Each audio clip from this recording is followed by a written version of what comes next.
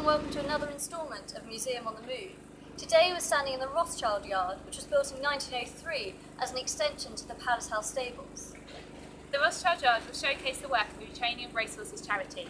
The stables at the top will be converted to galleries explaining the work of the charity and what's involved in retraining a racehorse. The remaining stables will be converted to full working order and will house real live racehorses that come through the retraining programme. In the centre of the yard, the original fountain is going to be sympathetically restored as part of this project. Join us again soon for another instalment of Museum on the Move.